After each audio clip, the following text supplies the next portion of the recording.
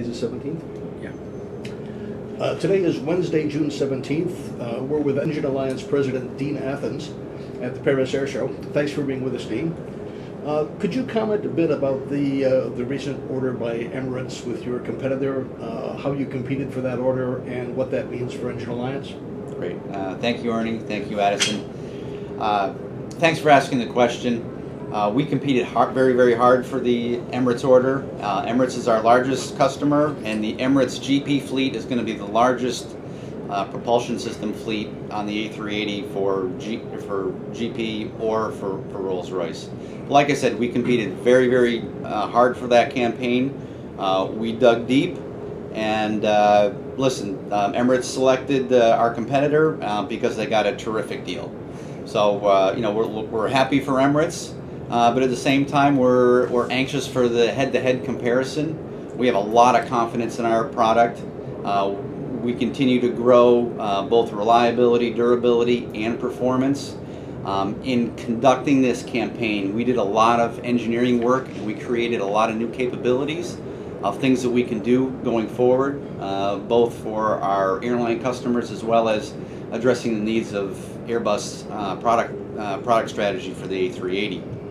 So, listen, we all would have loved to won, but we were able to come out of this with our head held high, and our team is full of energy, and we are confident that we still have a great product and the best solution for the A380 today.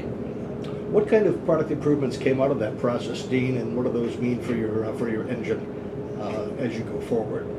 Yeah, well, it means that our engine now has access to new technologies that have been developed by our parent companies, who are both been investing heavily in new engine programs and new technology, and there's really no limit to that technology. And in some previous discussions, there's been some limitations on the willingness to apply certain technologies. That's no longer a limitation for us. Our limitation is what makes sense economically, what provides the best benefit, what's most efficient in terms of a business case.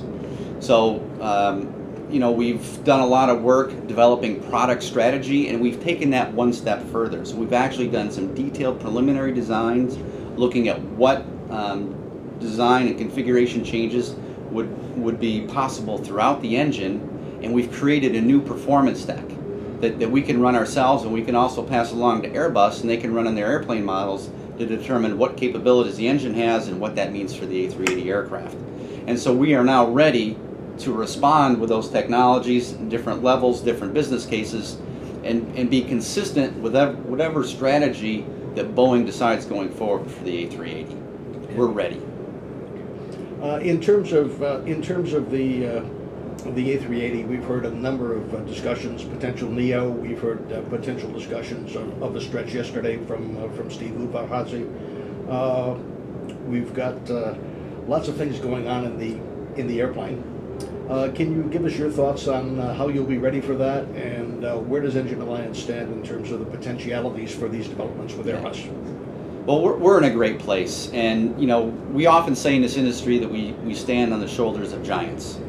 Says we've only gotten this far by a lot of really great work by people at both our parent companies, and we're benefit tremendously from that. The GP7000 engine has a super foundation for both our parent companies, and furthermore, when we developed the GP, we sized it right for growth on the A380. We've got thrust growth capability, we've got great operability.